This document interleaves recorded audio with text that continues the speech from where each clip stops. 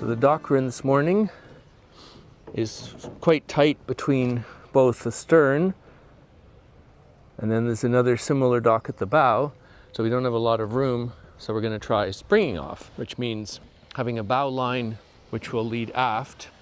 This one isn't far enough, and then we motor in against that to allow the stern to come out by the force of the propeller. We're putting a bow spring into place so we can motor forward against the fender. So we're going to remove first almost all the lines, so we're ready to just drop the last two, which will be a bow spring so we can motor against it, and then the final stern line, and we're ready to give it a try. We'll motor up into this corner here.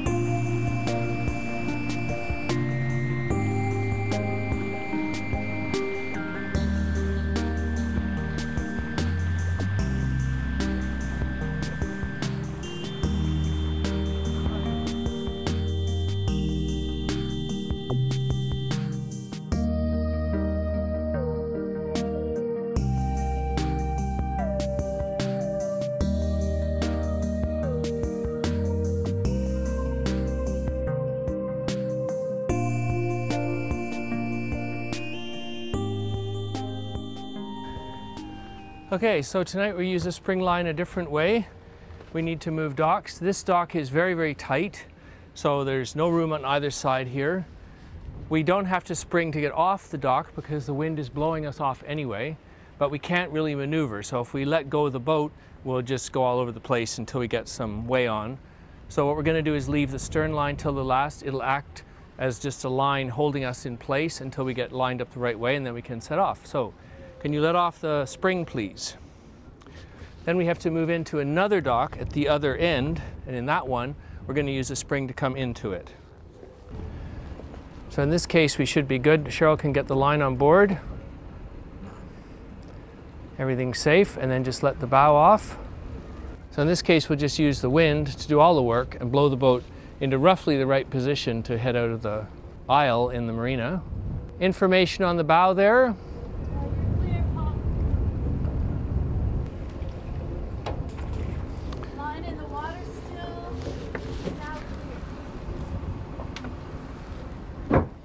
So she's in gear. Bow's clear, but we don't want to leave yet because we're not aiming the right way. So we'll wait till we're blowing over till the right direction. And the wind, in this case, the wind will just take us over. There you go, that's about right. We're still safe on the stern. We got fenders fairly far aft and forward in case we end up coming up against anything. So let's let this line off. We got all lines back on board. Now we just have to motor over to the other side of the harbor where they wanted us to move to a new dock. So although we have bow and stern thrusters, we don't need to use them, and it's nice to practice how the boat handles without them.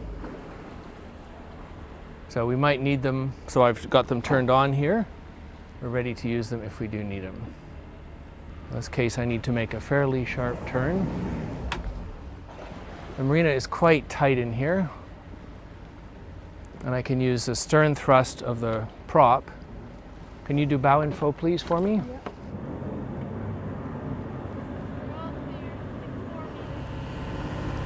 Not much space here to maneuver in.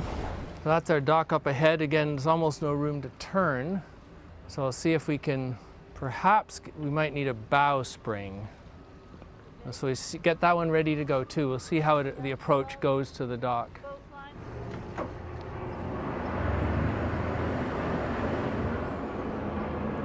Use the prop walk to spin us off.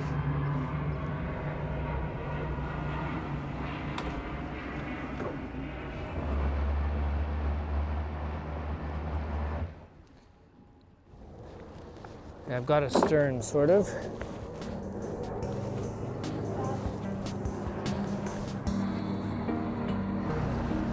So ready to change with the plans as things go a little differently than we thought.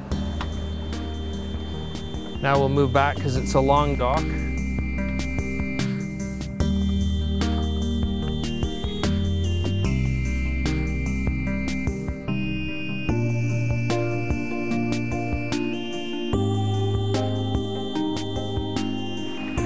This is our most close-hauled rig setup. This little self-tacker sail is really good close to the wind. It comes in with such a blade wing. Really works great. Making better than 30 degrees apparent, closer to 30 degrees apparent. That's really perfect. On a day like this, we're lucky to have it out in Solent, where there's midweek now, so very few boats out here, and enjoy this great piece of ground.